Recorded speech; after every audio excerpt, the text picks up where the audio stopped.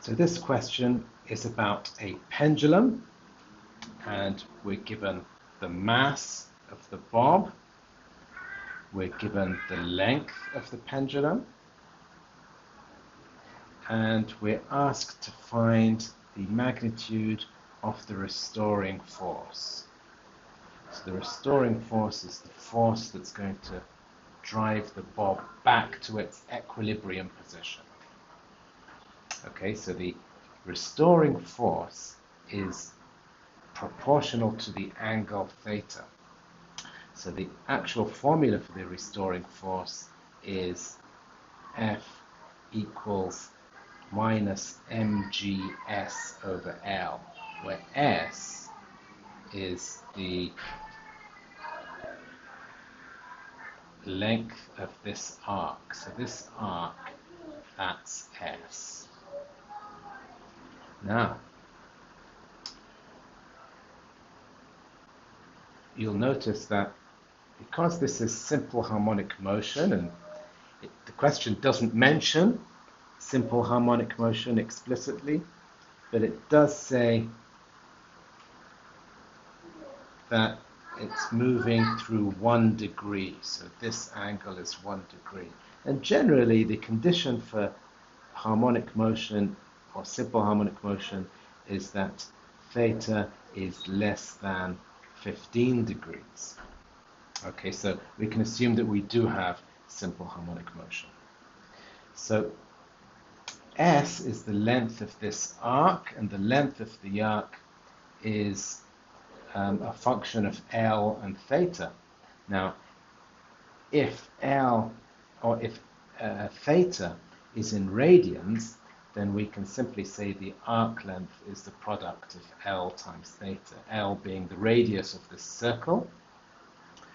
So a circle centered here, the radius of the circle would be the length of the string. So we can say S equals L theta on the strict condition that theta is in radians.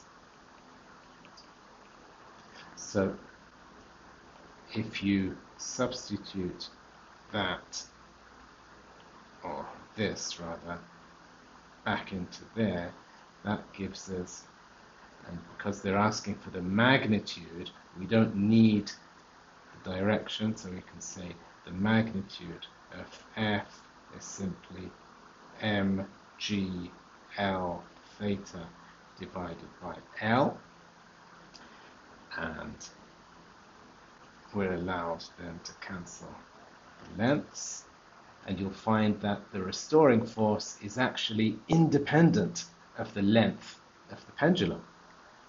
It's proportional only to the mass and the angle. So if we substitute the numbers we're given,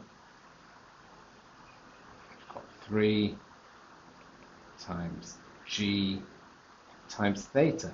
Now theta they've given us as 1 degree, but we need to convert it to radians. So we need to convert the 1 degree into radians. And to do that, you need to multiply by pi and divide by 180. And that really should give you your answer. So it's simply whatever that is in a calculator. So it's 3 times 9.81 times pi divided by 180. So 0.51 newtons. Okay, so that's how you would approach a question like this. So your restoring force is given by this formula, the arc length is this formula. If you combine the two, you'll notice that the L's cancel out and you have that there. If you were to answer this in degrees rather than radians, you would need to use an approximation.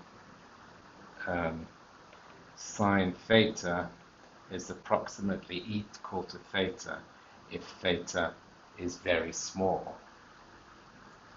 So because strictly speaking, F is equal to mg sine theta over L.